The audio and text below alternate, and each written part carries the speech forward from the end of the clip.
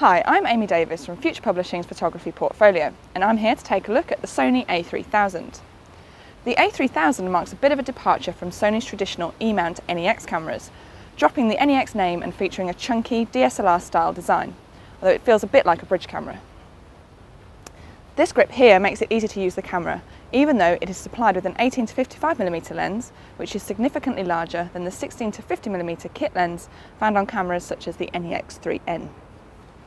On the top of the camera is an elevated mode dial for accessing different exposure modes, including fully automatic, scene modes, fully manual and semi-automatic modes. There's also a panoramic mode accessed from here. There are relatively few buttons on the camera, an indicator of the beginner market that this camera is aimed at. On top of the camera you'll only find the shutter release, EVF or LCD button and the playback button. On the back of the camera, as is common with Sony cameras, a lot of these buttons are customizable, depending on which settings you want to use most often.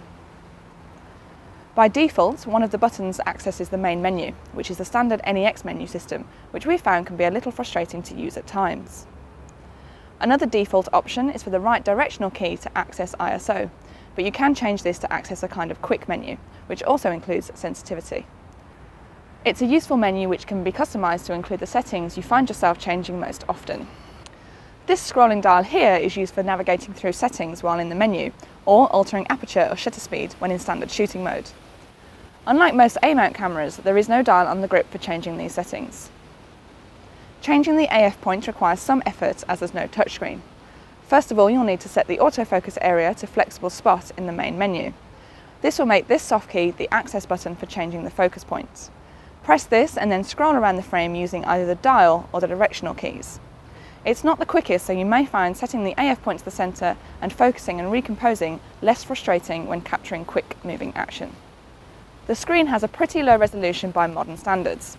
It displays a fair amount of noise, especially when shooting in lower light conditions, which can be a little distracting. This screen is joined by an electronic viewfinder. It's a nice addition for an E-mount camera.